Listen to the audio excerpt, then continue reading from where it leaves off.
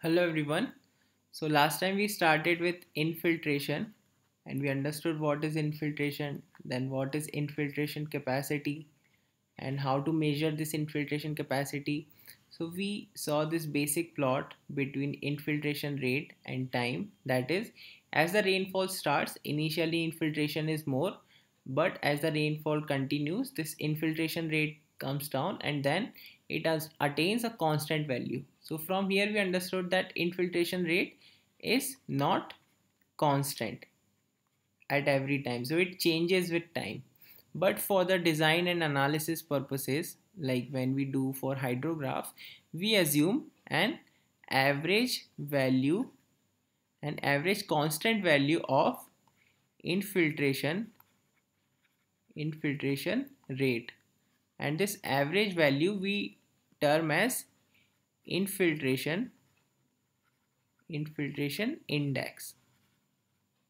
So there are two indices as such for defining this average infiltration rate, that is Phi index and there is W index.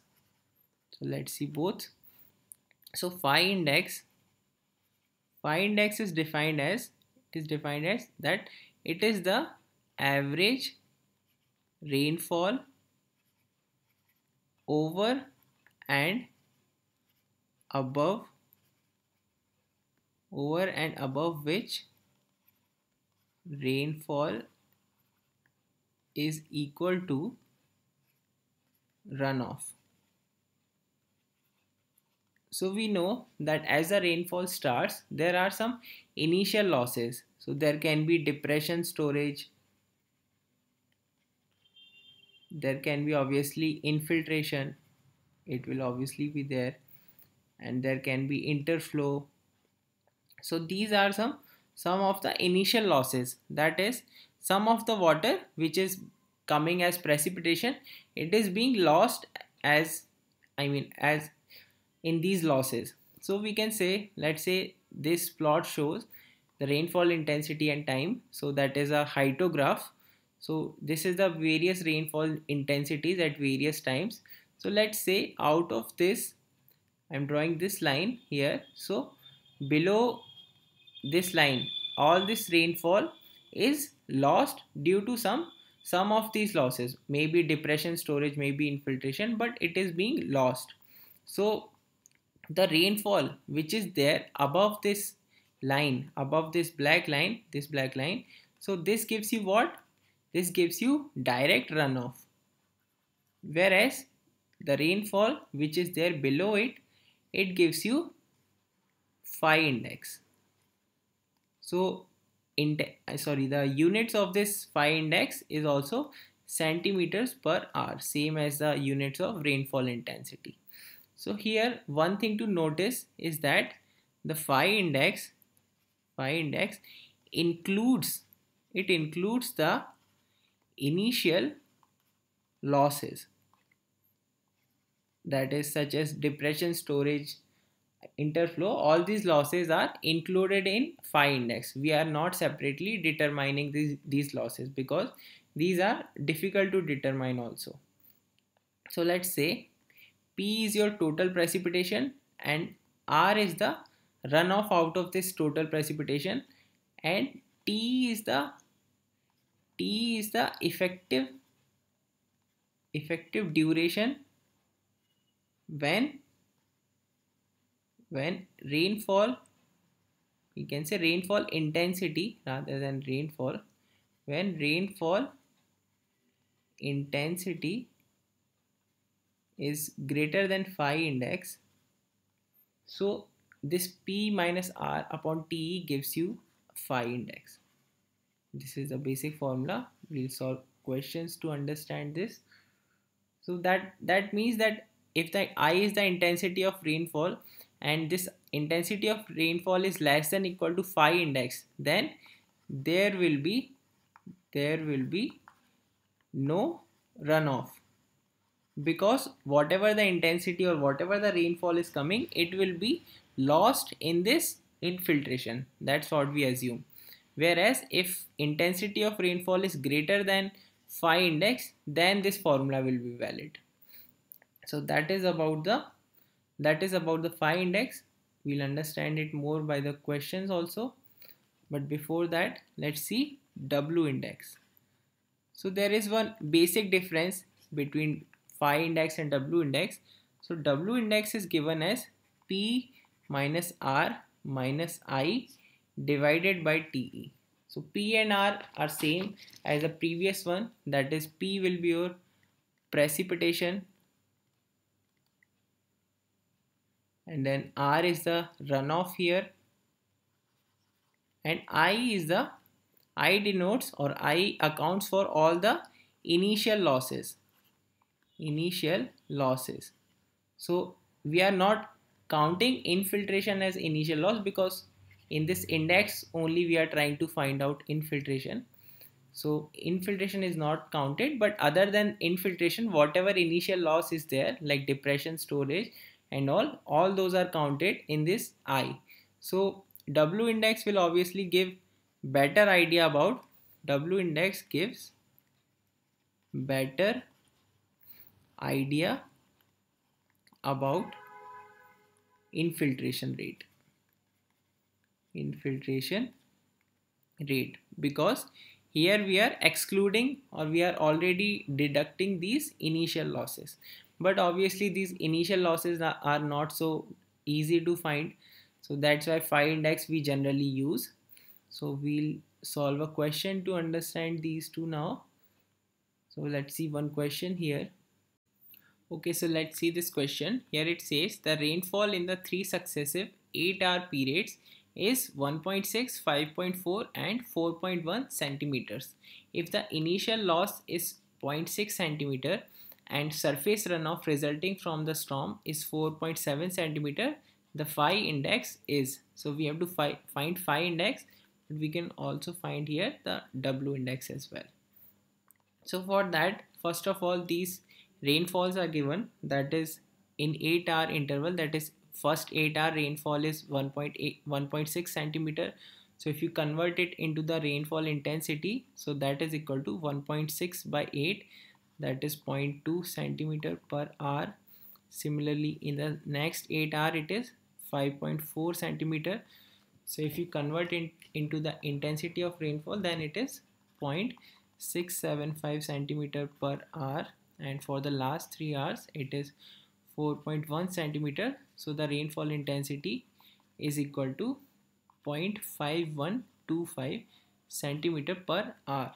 So that is about the precipitation. So this is the total precipitation, we can say. I mean total precipitation is this, but if you convert it into the intensity form, then this is your precipitation.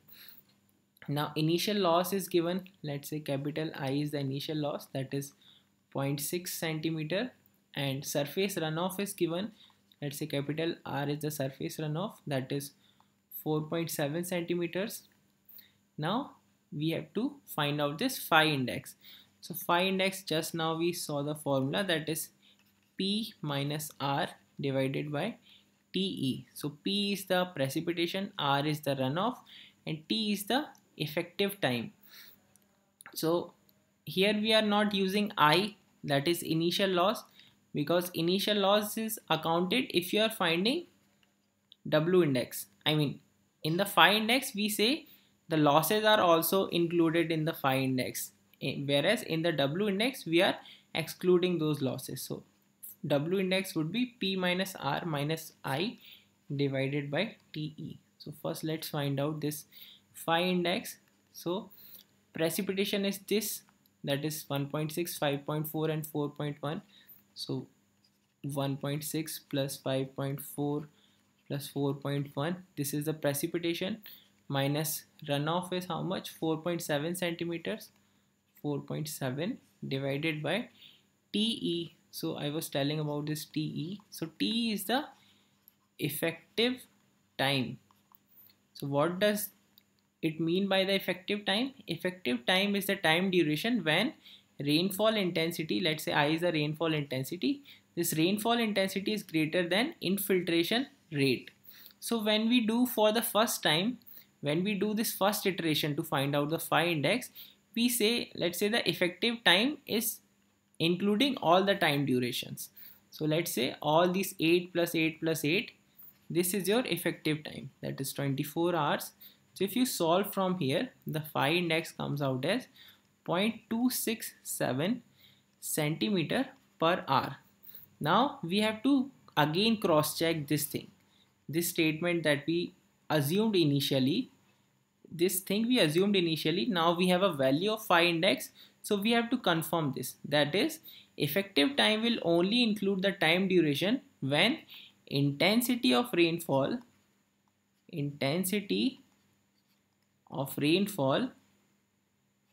is greater than Phi index. So intensity of rainfall we have calculated here. So initially it is, I1 is 0.2 centimeter per hour, I2 is 0.675 and I3 is 0.5125. So Phi index what we calculated, it is equal to 0.267 centimeters per hour. So here you can see that this I1 is less than Phi. So that is when we are talking about this effective time. So the time duration for this I1 or the first precipitation, it should not be included in the calculation of Phi index. So let's calculate the Phi index again. That is precipitation now would be, we'll exclude this one. So that is precipitation is 5.4 plus 4.1. So we are saying that this 1.6 centimeter is totally gone in losses, because infiltration rate is more than this precipitation rate. So 5.4 plus 4.1 minus 4.7, so this is the precipitation, now this is the runoff, divided by the effective time. So effective time will include only two time durations because third one is gone, so that is 16 is remaining. So if you calculate from here, so Phi index comes out as 0.3 centimeters per hour. Now you have to again cross check, that is this 0.3 centimeter per hour should be, this condition again should be satisfied, that is rainfall intensity should be greater than Phi index. So Phi index is 0.3 centimeter per hour and the rainfall intensity is 0.675 and 0.5125. So rainfall intensities are greater than Phi index. So this is your final value of Phi index. So that's how you have to always be careful about calculating this Phi index, because this is the most common mistake that will happen, that you will simply find out one Phi index like we calculated this one and you'll mark the answer, because this will always be there in the answer. So for the W index, it is equal to P plus R minus I divided by TE. So again you have to do all this, that is 1.6 plus 5.4 plus 4.7 minus, sorry, this is 4.1, runoff is 4.7 minus initial loss is 0.6 divided by TE. So initially we are saying that all the time is effective time. So if we calculate from here, this W index comes out as 0.242 centimeter per hour. Then you have to check again with the intensities.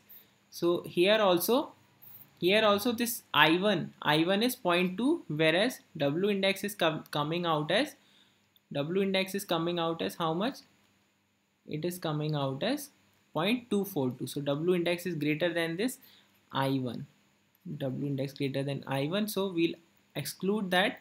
So the remaining would be your W index. We'll again find out, that is 5.4 plus 4.1 minus 4.7 minus 0.6 divided by 16.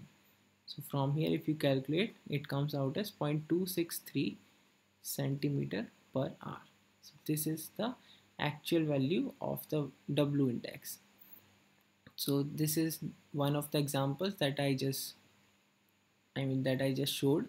So we'll solve some more examples from the previous year questions. Thank you.